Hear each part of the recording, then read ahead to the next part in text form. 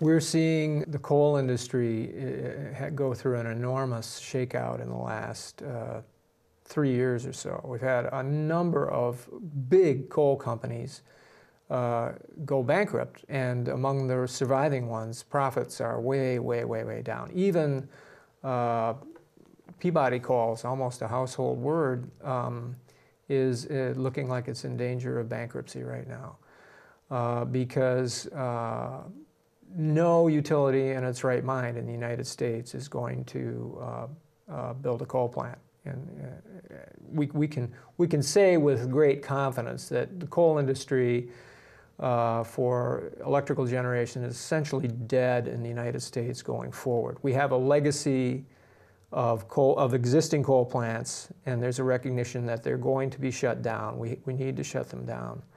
But nobody's going to be building new coal-fired power plants going forward. McKinsey & Company just issued a report on all of the coal industry. We are bankrupt. The industry is bankrupt.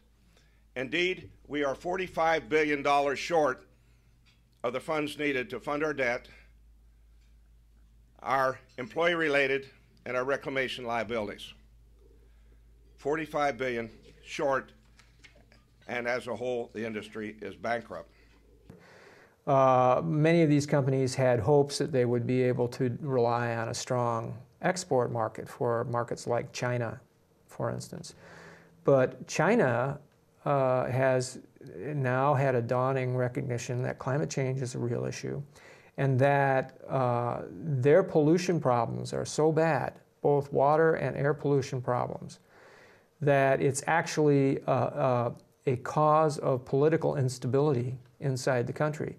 You see 8-year-olds getting lung cancer in Beijing. Wow.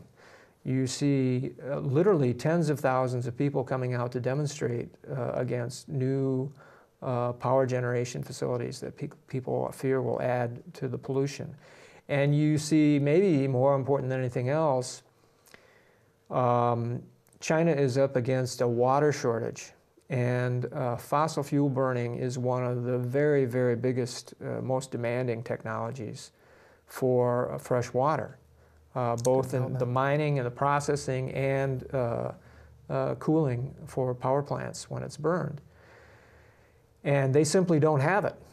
And they're up against some very, very hard physical barriers that bring into question, will they have enough clean water for basic human consumption a decade or two from now.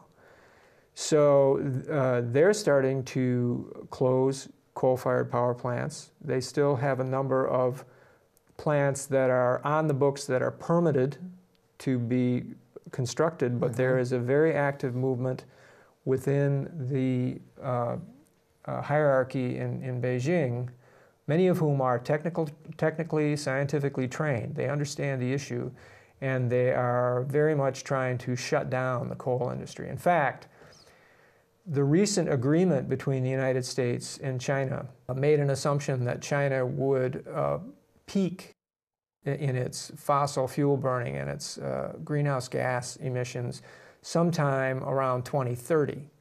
But they're moving so fast that that peak may have already happened.